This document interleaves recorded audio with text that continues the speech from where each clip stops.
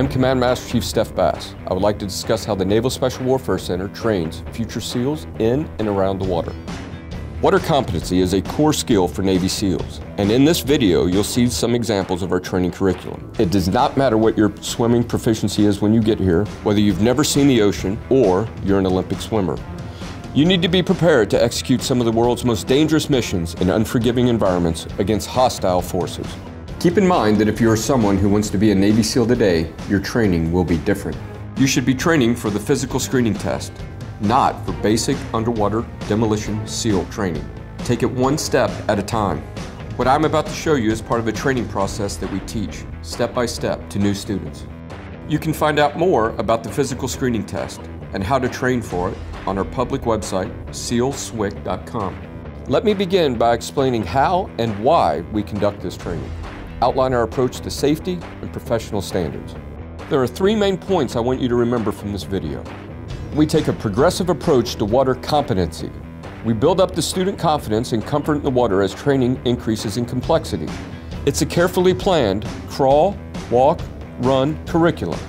Every evolution features safety protocols, including experienced supervision, medical response, and an appropriate instructor-to-student ratio.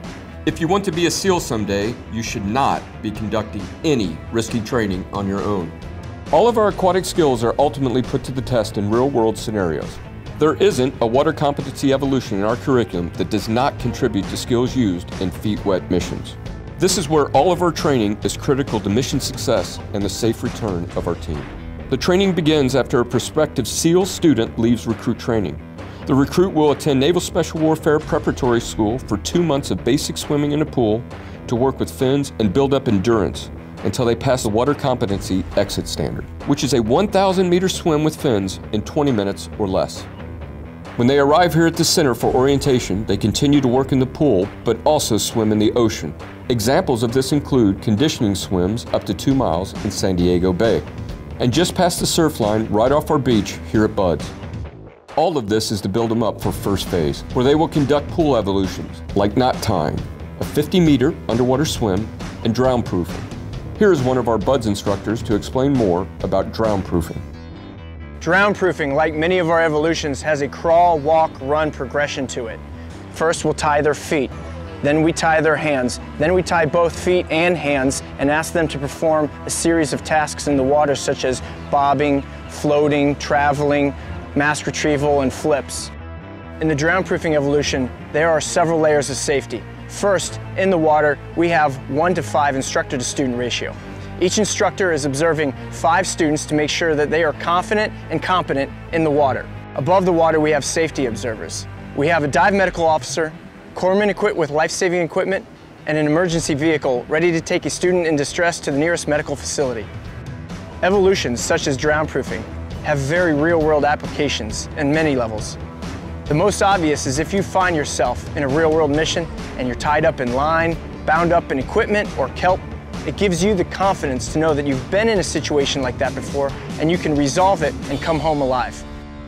Our training methods are developed over decades of lessons learned and best practices. Operational risk management procedures are briefed and practiced. Students are empowered to call for a training timeout if needed to address any safety concerns. Safety is number one. So once again, if you want to be a SEAL someday, you should not conduct risky evolutions. Just focus on passing the physical screening test. No one expects you to swim 50 meters underwater as soon as you arrive. And we certainly do not want you to conduct drown proofing on your own. Every evolution that we conduct in the water at Buds can be applied to a real-world mission. Those progressive long-distance swims give us the endurance to swim to an objective from the sea, carrying a 60-pound ruck and weapons through harsh surf, riptides, over the beach into enemy territory.